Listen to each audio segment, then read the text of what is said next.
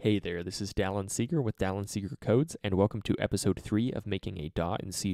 In this episode, we're going to work with allowing a user to select the input and output device out of devices they may have attached to their computer, and also start with creating a new application that we will be working with from here on out.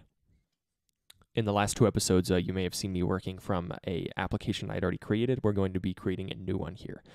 So here I am in just regular Visual Studio. We're going to open the Create a New Project prompt, and we're going to be using Windows Forms.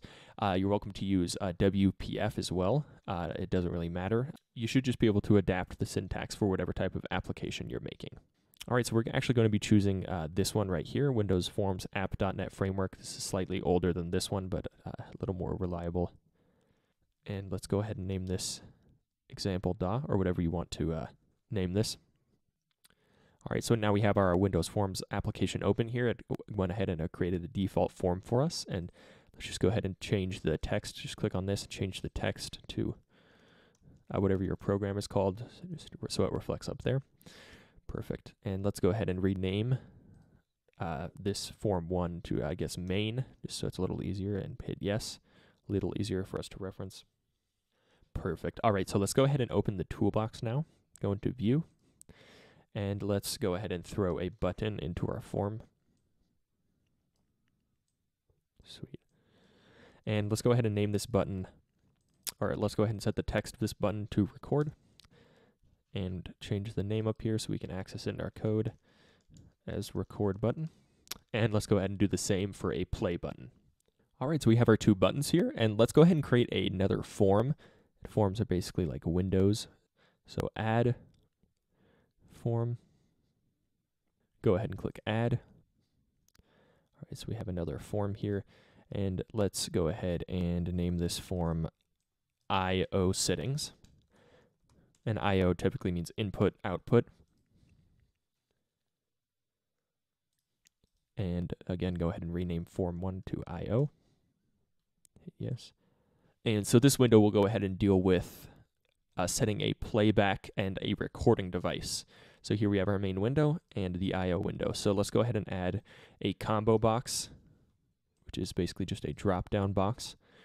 Let's add one here, and let's add 2, one for playback, one for recording, and then we'll go ahead and label these respectively. All right, so now we have these labeled. Let's head back to our main form, and let's go ahead and access the code for this. So let's just go ahead and click on the record button and double-click on the click within the event handler. And the event handler section is this lightning bolt. So then that will go ahead and open the code here, and we have this on click event. And we can go ahead and work with this click event later. Let's go ahead and have this, so this main form is going to open by default since it's the main form, it's form 1. Let's go ahead and have the IO settings actually pop up with this as well, so that the IO settings can be configured right when you open the application. All right, and in order to get this open, we are going to want to make a reference to it. So let's just say, we can go ahead and make this static because we're only going to want one instance of it. Just name this IO. And here in the main, we can go ahead and set IO to a new IO, and this line of code here will actually go ahead and open up this form. All right, we're going to want to type io.show, which will show the form. And let's go ahead and hit save all. And right, as we can see, this IO setting will appear. There's these drop-down boxes with absolutely nothing. So we'll go ahead and populate these combo boxes. All right, now let's go ahead and open up the code for this IO form we have here. You just go down to IO here. All right, now let's go ahead and create 2 static variables that will hold the integer for the recording device and the playback device. If you remember, they're stored as an integer. So we'll make a... All right, so we have these here, and let's go ahead in the constructor here. Let's go ahead and create a method. Let's call it load devices. All right, so we have this method here, and we're going to start coding with NAudio, so we're going to want to add these usings. However, it doesn't recognize it because we are going to need to add the NuGet package real quick. And the first one here, just NAudio. Go ahead and install this. All right, so as we've discussed in the last two episodes, the recording and playback devices are going to be integers, so 0 is typically going to be the default. If you have multiple, it would be 0, 1, 2, 3, etc. All right, so let's go ahead and create a variable of type wave-in capabilities.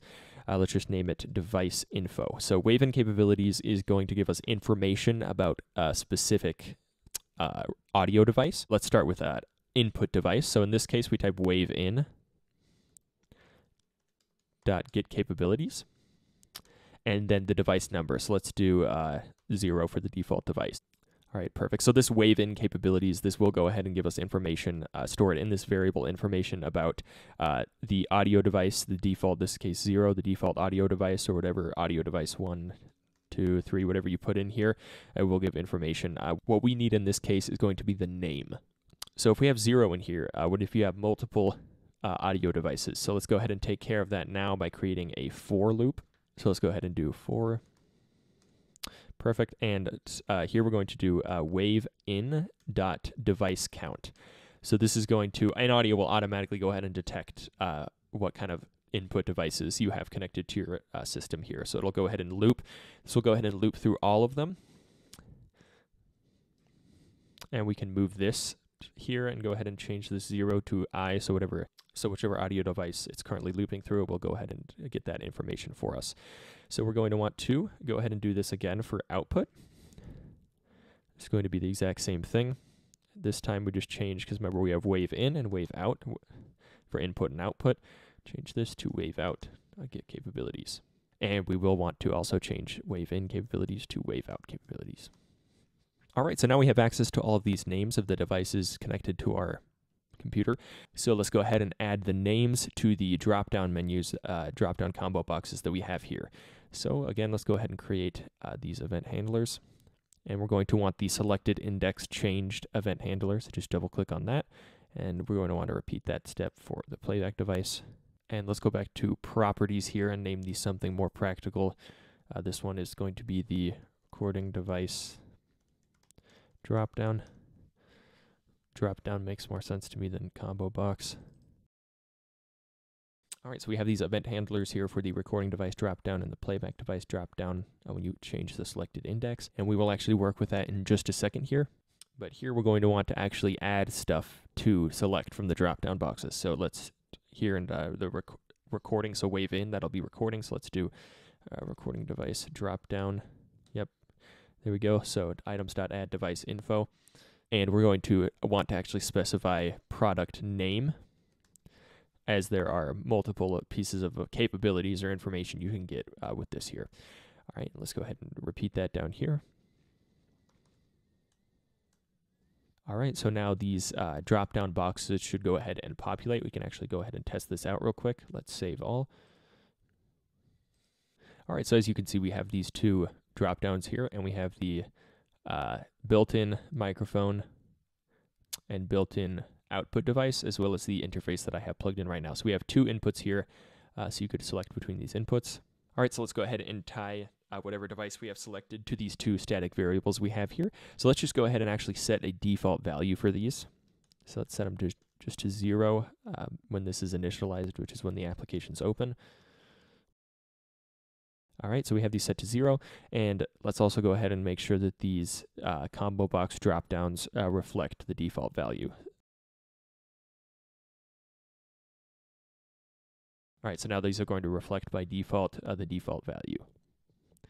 And of course, when you are changing the selected index, we are going to want to update these variables. Let's do recording device int equal it to the selected index, and do the same down here.